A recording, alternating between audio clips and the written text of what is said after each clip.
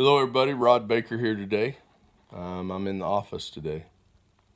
I've been spending a lot of time out and about on the road, and a lot of time with my dad and other places. I've gotten to spend a lot of time by myself, and then be here for Lily. But the thing I want to talk about today is I want to talk about our emotions. And, our soul is made up of our mind, our will, our emotions, desires, and affections. That's what the soul is made up of. We are spirit, we have a soul, and we're in a body. And so that's what our soul is made up of. And, one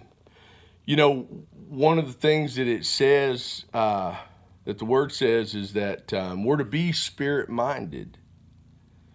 And in being spirit-minded is life and peace. And, I don't know about you, but peace is more valuable than just about anything. So, but to be carnal-minded,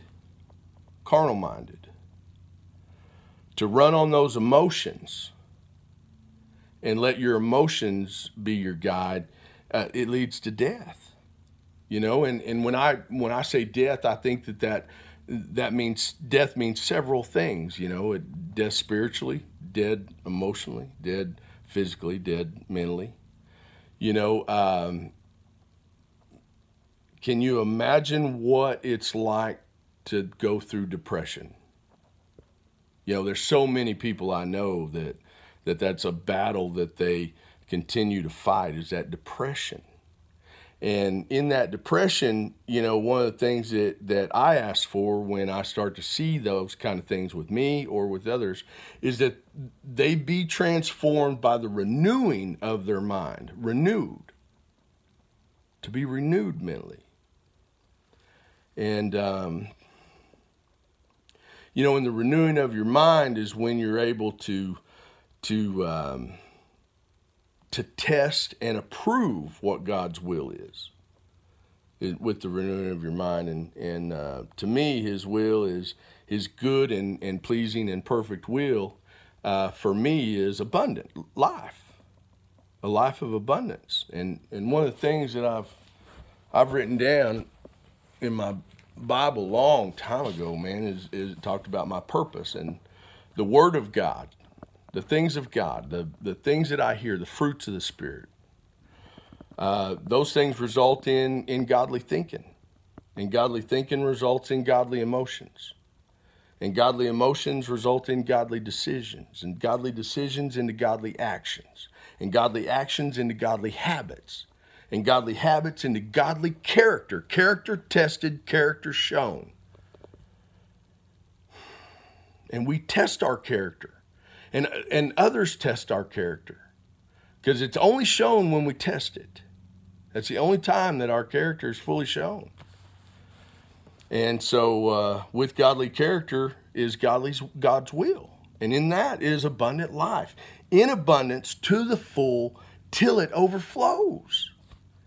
And I have lived a life of abundance. I have lived a life that overflows. Still do. The things that are happening to me today are because of godly character. Judge me how you wish. If you think you know me, or if you've dealt with me in the past and you think that I don't have godly character, then take it up with God. I promise you, because He'll move me a whole lot faster than you will. And He does. He moves me from glory to glory to glory. And there's no going back. That's the thing about it is, how big of a belief can you have? And, one of the things that I've had to ask for numerous times is a spirit of truth, because truth is a spirit. We can all sit around and say logically, well, truth is determined by how you perceive it.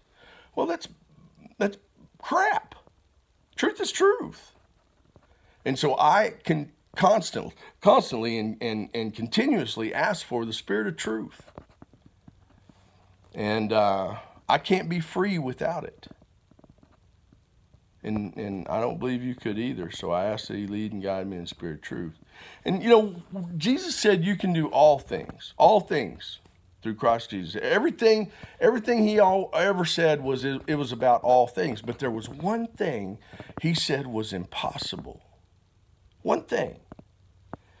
And that was, it's impossible not to offend or not to be offended. You know, that was something that I had to come to terms with, was that ability to overcome offense. Because our first reactions are, you know, imagine, and check this out, imagine you still dealing with people like a 7-year-old, but let's say you're 41. But yet you're still dealing with people as if you're a teenager. You know, you still get offended easily. You still find yourself shackled by it. And you can't see the truth about it. You can't see that, oh my God, I'm acting like a damn teenager when I'm 41, and you would think that, but it takes work. And it takes so much humility. Man, if you haven't read this book by Andrew Murray, Humility, 15 freaking times, then you're missing out. Because I'm telling you right now, the information is here. God has made it here. It's for us to grow so that we would have an abundant life. And the hardships that I'm going through right now are not hardships. They're just part of the process. And I love the process. I do. So, you know, I pray that, I pray peace on you. I do. The peace that passeth understanding. I pray peace on you. And, you know, grow. Grow.